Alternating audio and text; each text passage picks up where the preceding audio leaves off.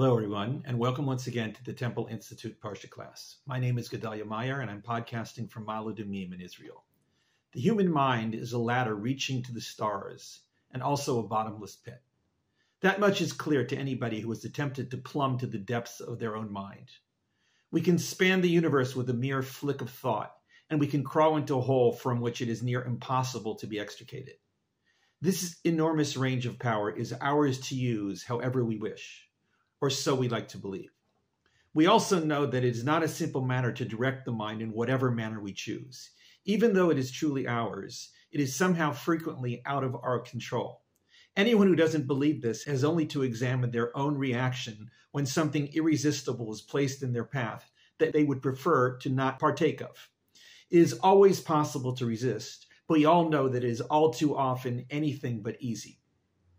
Sometimes it is downright impossible, and we just move in recklessly, knowing the entire time that this is not in our best interest.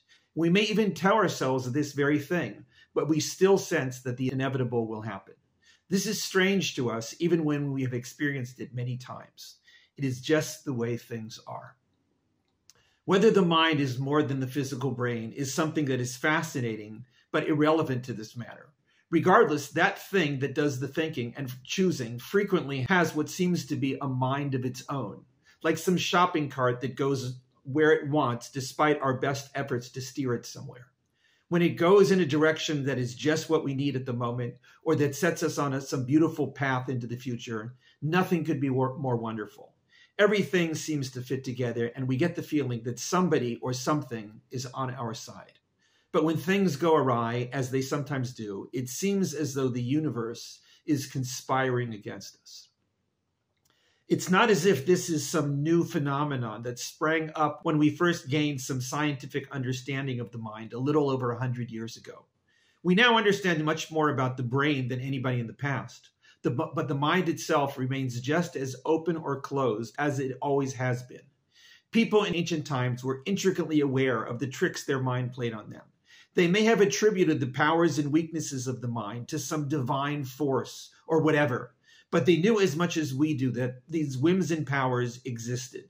They had no medications to calm the mind down or to control its fits and fancies. They had nothing to work with other than their own internal will to steer that ship. We have all kinds of drugs to influence and harness these forces, and we rely increasingly on them to attain some sort of stability. Who knows if we are finally getting things under control or making them infinitely worse. The stories in a book as ancient and as revered as the Bible reveal some of these mind struggles, if one knows how to read them.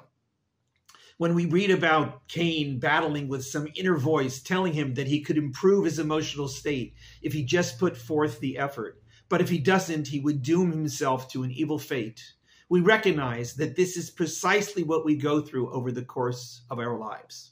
In this week's Parsha, there may be another of these inner struggles buried between the verses.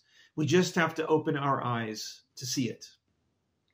The Parsha is called Shemot, which means names. This is the first Parsha of the second book of the Torah, Exodus, which is known as Shemot in Hebrew. The word names has very little to do with the Parsha or with the book, but such are the whims of literature. The Parsha deals with the events that led up to the Exodus. First, it tells of the Israelites living in Egypt following their immigration there to join their brother Joseph to escape the regional famine. Then they grew exponentially in numbers to the alarm of their hosts, the Egyptians. The Pharaoh, who was not the same one who chose Joseph as his viceroy, saw the Israelites as a great threat who could upset the balance of power in Egypt. He gradually enslaved them to keep them under control. He tried to limit their population growth by killing all the newborn males. None of this worked, and the population just grew. One of these newborn males was hidden by his mother for a few months after his birth. When this was no longer a sustainable solution, she placed him in a small container to float on the Nile River for whatever fate awaited him. His sister watched from a distance as none other than the daughter of the Pharaoh spotted the object while bathing in the river. She had her maids retrieve it and found an infant crying inside. She took pity on the baby and did not allow it to be put to death against her own father's decree. When the sister saw this, she said that she could take the child back to its mother to nurse and then return it after it was weaned. But before any of this happened, Pharaoh's daughter gave him a name. She called him Moshe, meaning in some obscure manner, drawn from the water. Moshe was thus raised in the royal house and became something of a favorite to Pharaoh. Upon reaching manhood, he went out to see for himself what was happening in the land. In some mysterious manner, he understood that he was a Hebrew, and he witnessed the Hebrews suffering under the oppression of slavery. He sensed that their oppression was connected to him and wanted to do something about it. In the course of 2 incidents in which he tried to intervene in their fate, he got himself into trouble and had to run away. Thus, he found himself a fugitive in the land of Midian. There he found himself a wife whose name was Zipporah and had his first of many encounters with God. This first encounter was the famous scene at the burning bush. In the course of this long dialogue with God, he was told that he would be the one who would bring about the exodus of his people from Egypt.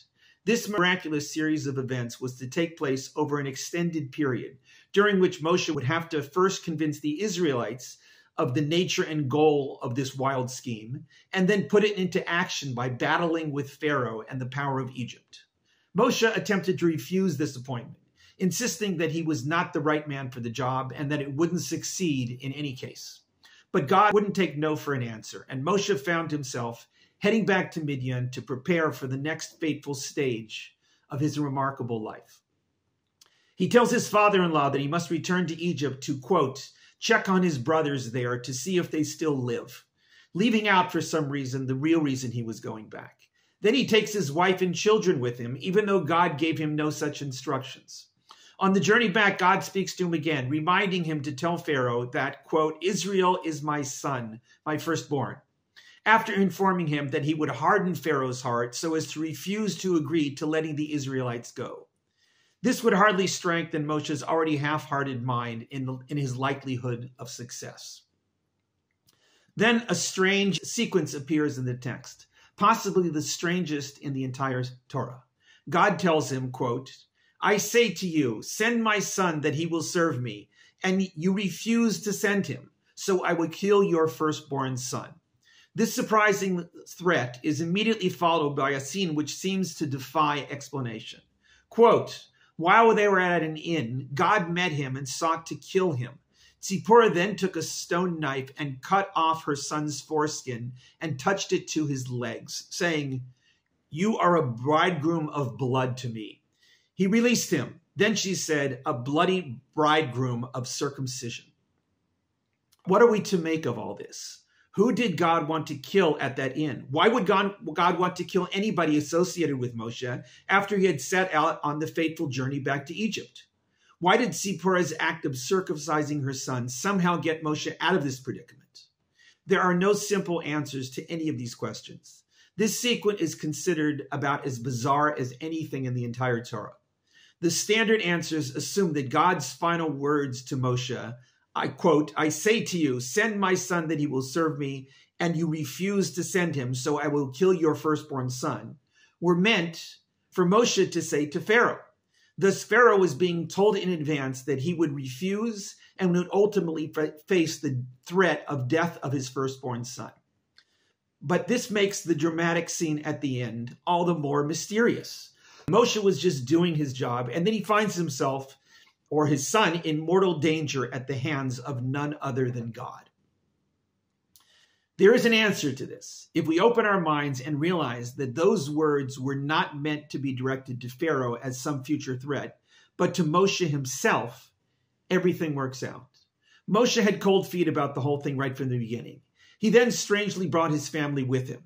Then God told him that he was to play his part in sending the Israelites out to serve God, but that his inner feelings meant that he was essentially refusing to go along. The threat, which was immediately carried out, was to kill Moshe's firstborn son. This is what almost happened at the inn. The circumcision fended off this threat, perhaps because it showed Zipporah's active willingness that her son be included in the fate of the Israelites. Moshe was now fully a part of the mission because his wife had sealed him in with this covenant of blood. Assuming we can accept this interpretation, we glean an insight into the inner workings of the mind of the main architect of the Exodus, the central story of the Bible. This was Moshe, the man who made it all happen, not being all there right at the beginning, despite being assured by God that it would all work according to plan. There would be hitches, but they would also be part of the plan. Moshe, despite his desire to help the Israelites in their plight, and despite his being the perfect receptacle for God's message, was only lukewarm to the whole thing. This is astounding. It was only with the imminent threat to his son and his wife's timely actions that really got him on board. Why would Moshe have such reservations at this important point in time? Why couldn't he suppress them and just get on with the task at hand? The answer, perhaps, is that even one such as Moshe, on such a mission, also had to face the whims and fancies of his own mind. He had these reservations and he was unable to suppress them. This is the way the mind works. If there is something there buried in the morass of active and passive thoughts, it will emerge. Perhaps only God really knows what is going on inside the mind of a person. Perhaps even the person to whom those thoughts belong is largely oblivious to them. But they are there, and they will surface somehow. It is not clear what we can do about this precarious situation other than to try and work out the conflicts before they erupt. In Moshe's case, it was a dire threat to his son that forced him to confront his inner demon. The mind is deeper than any of us could possibly know. It contains thoughts of a scope that would shock us all, both of a positive and negative nature. We are the possessors of a power that is near divine right within us. It is almost too much for a mere human being to handle.